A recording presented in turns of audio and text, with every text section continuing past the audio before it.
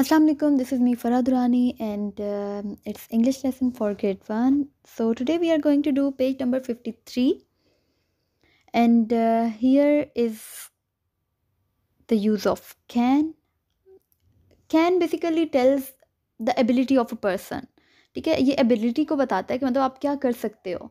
ठीक है, और सेकंड ये कि whenever you want to make an innocent request or a polite request then you use can. ठीक है, जब आप किसी से रिक्वेस्ट करना चाहते हैं बहुत ही इनोसेंट वे में या बहुत ही पोलाइट वे में, तब आप जो है ना कैन यूज़ करते हो. ठीक है, so use of can. There are different ways to make polite request in English. If you request something from somebody use can I have. अगर आप किसी से रिक्वेस्ट करना चाहते हैं तो आप मतलब बोलते हैं can I have this Apple please, can I have this bag please. मतलब ऐसे करके आप बोलते हैं. ठीक है, examples are given over here. Can I have 2 bananas please.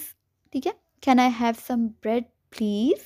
मतलब ऐसे करके आप जो है बहुत ही मासूमाना अंदाज में बोलते हैं. ठीक है, specially kids.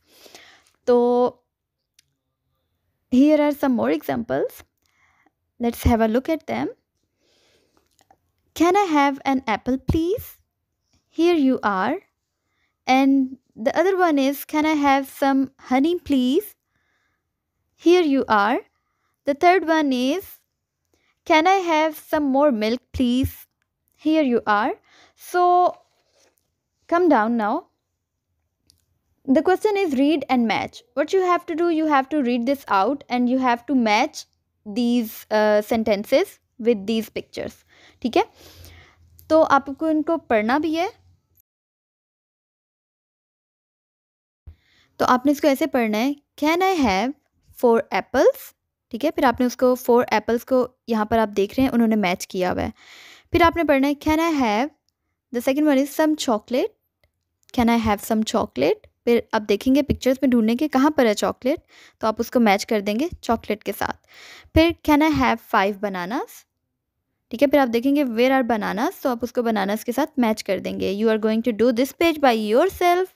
So do it in a neat and clean way and use scale please for drawing lines. So take care. Allah Hafiz.